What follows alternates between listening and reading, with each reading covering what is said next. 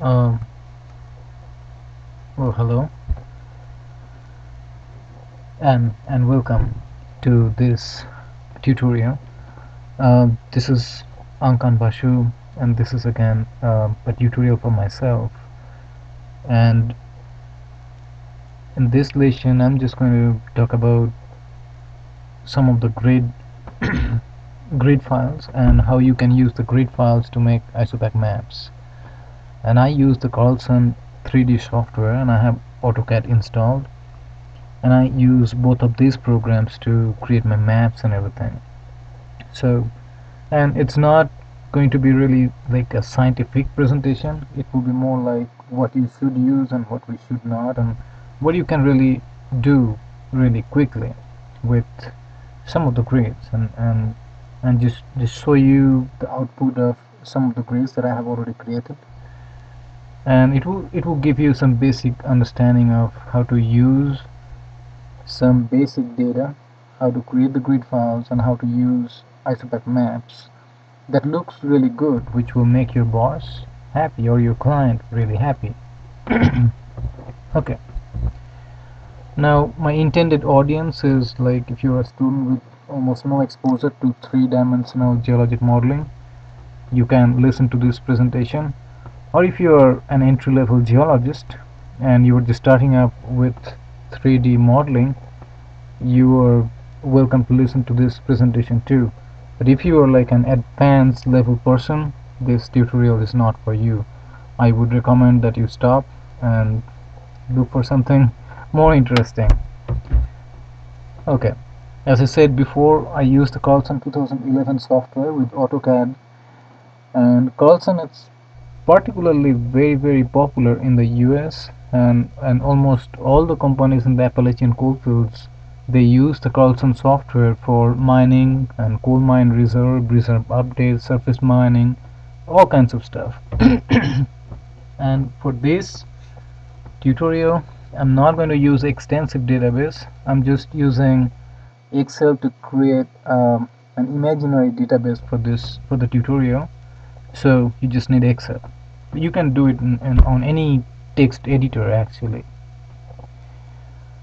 Okay, now for this tutorial I'm going to assume that my projector is only 500 feet by 500 feet, and I'm just going to make up some points, and this is the database that I'm going to use, and these are just some numbers that I created, and it's just a made up number, and I deal with coal all the time.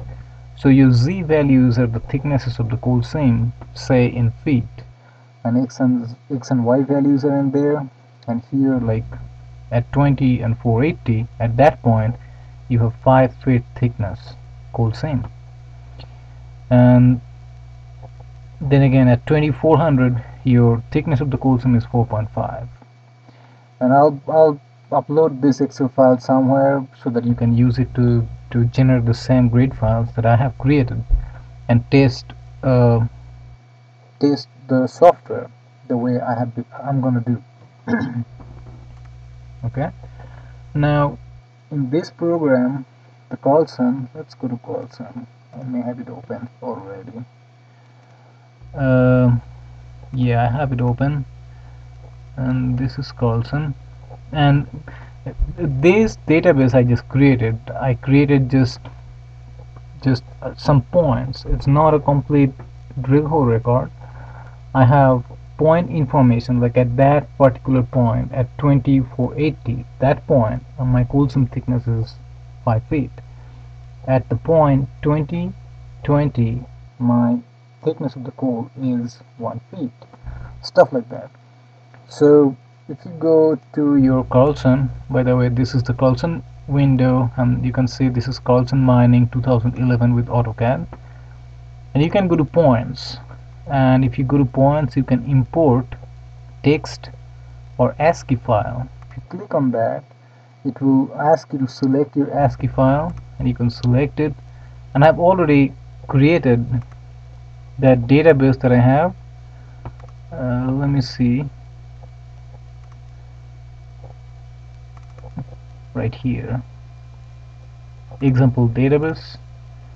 That's my example database, and you can see it's that XYZ file, and I have all that information, x, y, and the thickness of the coal seam, and I just hit open and just hit OK, and you will say rate 11 point. Here we go. Well, I already had something else in here, but I mean that's the way you import the files, but this I'll teach you how to do that in another lesson. Let's just focus on our presentation. So when you import the database now, so you have your AutoCAD where you have already imported the database. Now you can do all kinds of stuff with it. Now to do any Isopach mapping, you have to create a 3D grid file with your data so that you can use the grid file to Isopach your coal seam.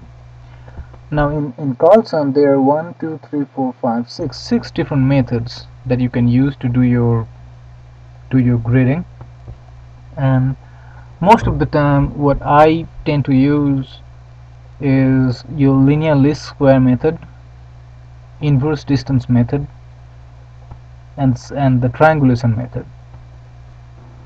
And there are a whole bunch of different options that you can set up how you wanna you grade.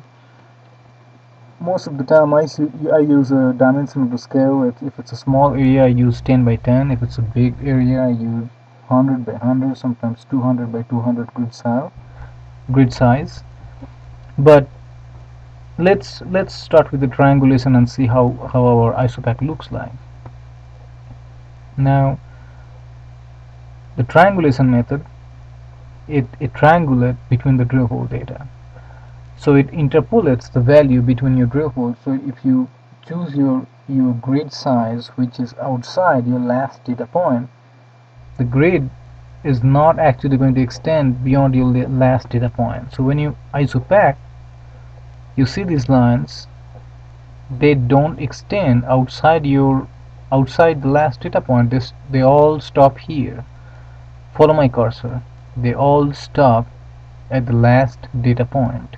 So if you had a grid inside, yeah, you have some value inside everywhere, but in this tutorial I'm using this big black boundary as my grid size. So when I did my triangulation, it did not, the first thing that I noticed that it did not extend to my grid boundary.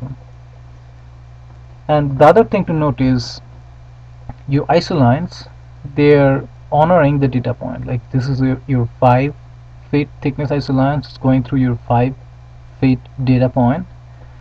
Here you have a 2 feet isoline. It's going through the 2 feet data point. But another 5 feet isoline going through the 5 feet data point.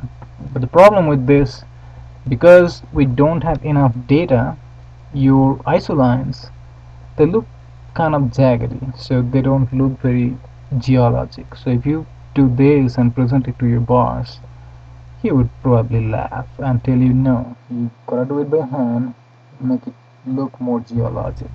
So you can use it when you have very dense data set, and don't use it if you have very scarce data, little bit of data. Okay, now next let's go to the next type, which is the polynomial method. I'm talking about polynomial the next because polynomial is also based off triangulation. Okay, and if you create the grid and if you look at the Isopach lines, you see they look very similar to the triangulation method. The good thing again, they honor the data point, so the 5 feet isoline is going through the 5 feet data point, but the isolines, they're jaggedy, so if you don't have a lot of data, you don't want to use it. Like I would use the triangulation or the polynomial method if I have a digital topography where I know that I have thousands and thousands of data. Then yes, I can use the triangulation method and create my grid file and create my Isopach. They will look very similar to the topography, but with kind of data I have here, it's probably not the best method to use. It's mathematically right, but geologically it's not that great. Okay, now the next method I'm going to talk about is the linear least squares. and this is one of my most favorite grading method because it outputs a very nice and smooth contour lines, and it also honors my data, and you can actually try to figure out a trend within your data very well. Like most of the geologists, when you were isopaching by hand, you were actually looking for some trend. Where is the thick coal seam? Where it's thinning down? So, and you can do a bunch of different things. You can use a lower inverse distance factor to see the global trend. You can increase your inverse distance factor to look for a local trend. Now let's see the contour lines. Now see here, the lines are a lot smoother. They look way better, and the isolines is they're also honoring my data point. Like the 5 feet isoline is going through my 5 feet data point. Here's another 5 feet isoline going through my 5 feet data point. The 2 feet isoline is going through my 2 feet thickness data point. So it's use it as much as you can, and any kind of data pretty much you can use this method, and you should get a reasonably good and nice presentable isolines. It's one of my most favorite gridding method in Carlson.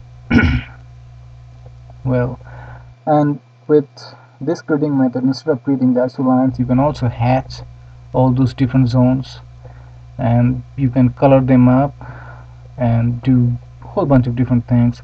They're particularly interesting and useful sometimes to get your area really quickly and do your tonnage calculations. Now there are other methods. Inverse distance, uh, they don't really carry the trends very well.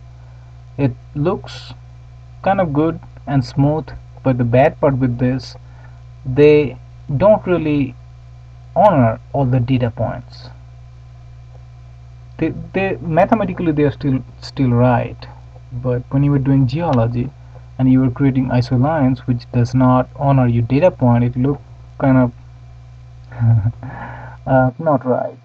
So I would say I would recommend that you stay away from this method unless you have a very dense database, very dense data, and you are using a very smaller grid size. Now there are two other methods, kriging method and the EBOS method, that I'm not going to talk about, except try to avoid as much as you can. I mean, they're probably very good at what they do, but to me they're like too complicated, and in most practical purposes we we can live even without them.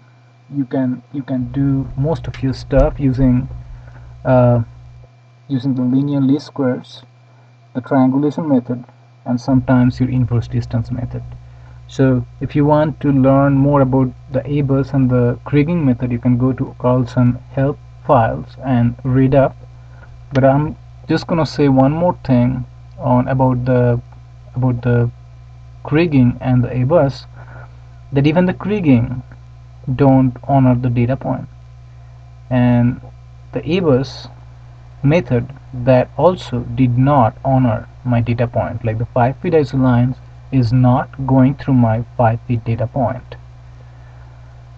Well, for reference you can go to coalgeology.com, and that's the place where I'm going to put this my Excel file that you can use to do the same exercise and recreate all the maps that I have just shown you, and just by doing it you will learn more, and you will figure out how to do it yourself. And I'll try to have another lesson where I will just go through the Carlson software, import the data, and create these different grades, and from the different grades grade these isolines.